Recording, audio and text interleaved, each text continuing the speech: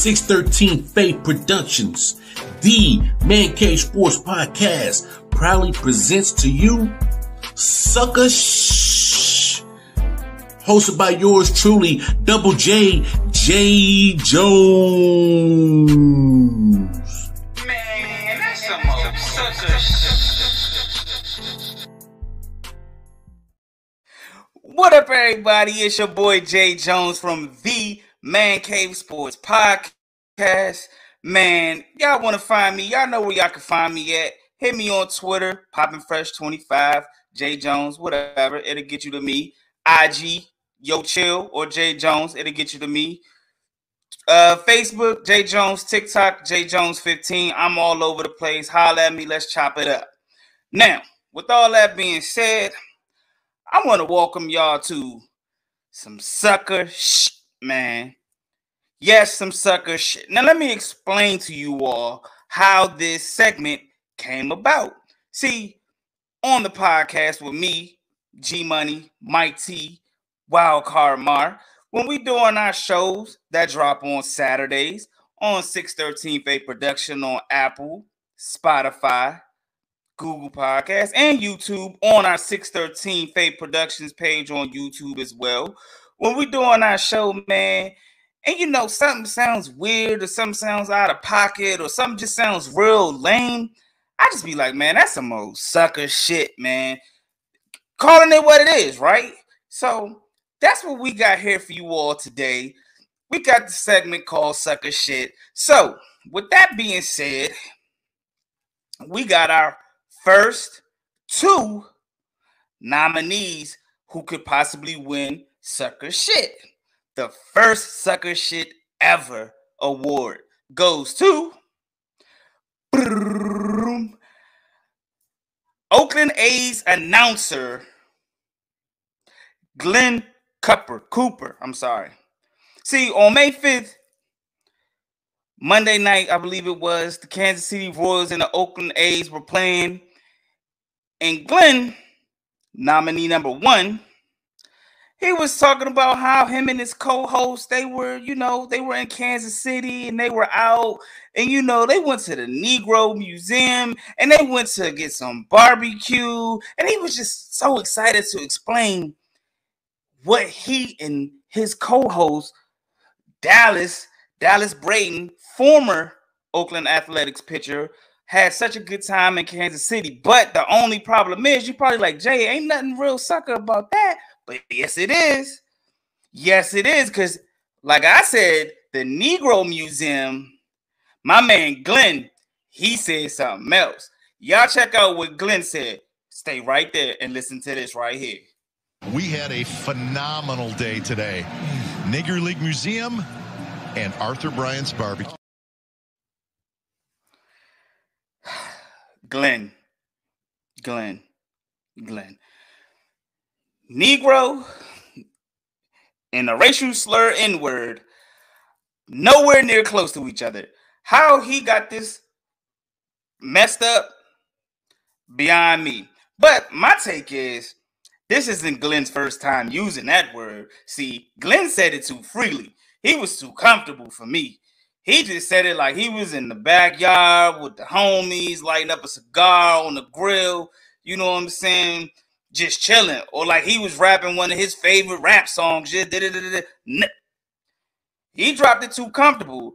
And then nominee number two, like I said, his co-host, Dallas Braden, he was a little too cool and too lax for me when Glenn dropped this racial slur. See, he just was sitting there and he was kind of just like, okay, he was getting ready to go into how they had such a great time in Kansas City.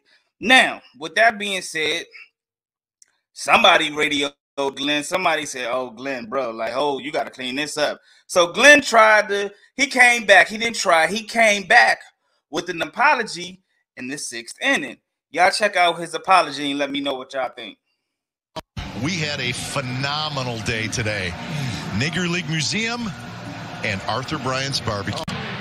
Welcome back to Kauffman Stadium. I just wanted to, a little bit earlier in the show, I said something, didn't come out quite the way I wanted it to, and I just wanted to apologize if it sounded different than I meant it to be said. And like I said, I just wanted to apologize for that.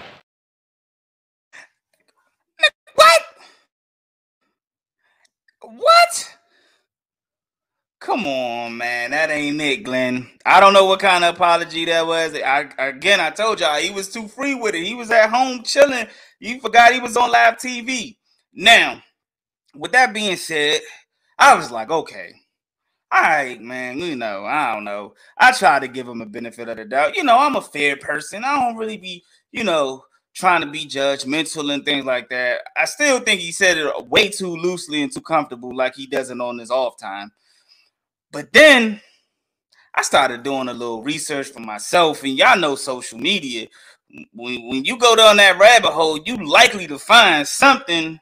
If there's smoke, there's fire. See, this ain't the first time my man Glenn, well, not my man, but this ain't the first time homie Glenn said this.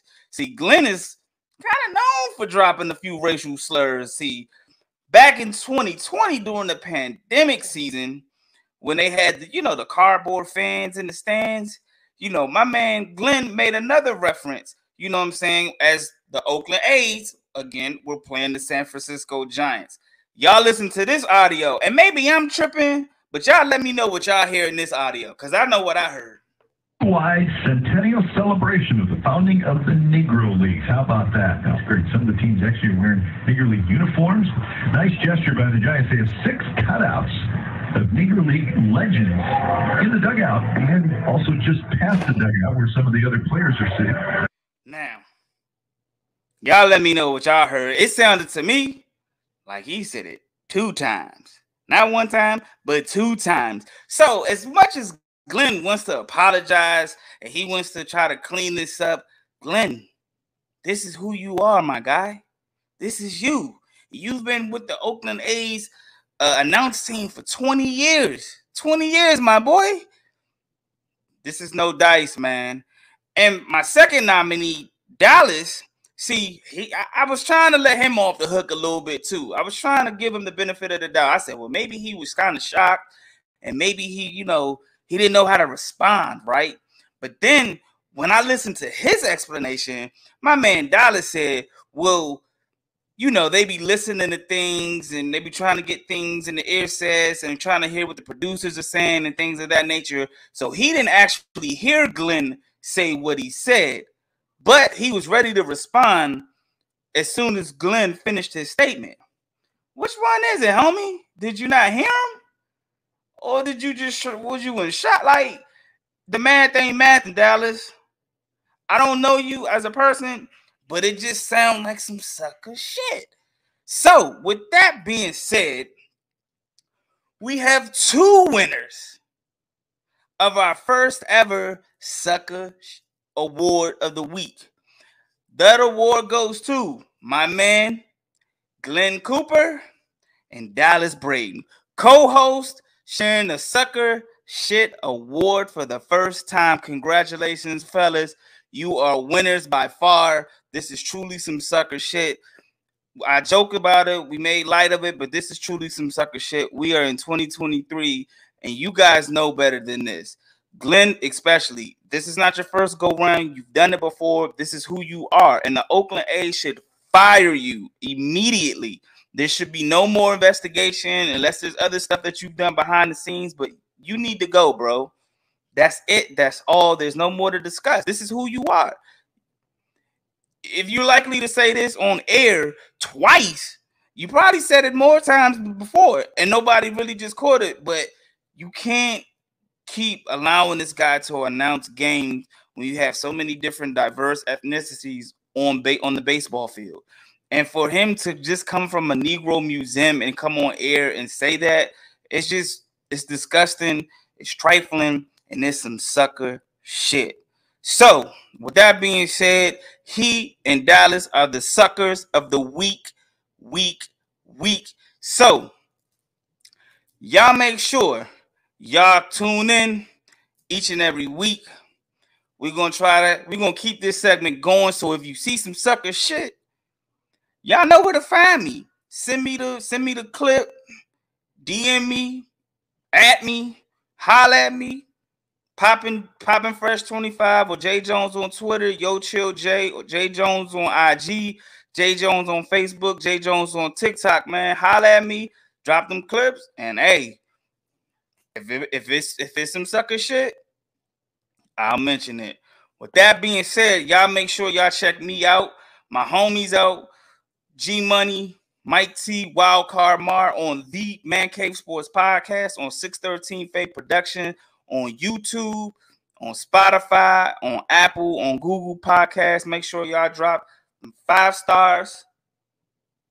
Make sure y'all drop a comment. Make sure y'all like, subscribe, and share. Make sure y'all check out IOW Sports with my homie Wildcard Lamar, MJ, Nick, Mel, all those guys. Make sure y'all check them out as well. Until then, stay sucker free and be safe. I'm out.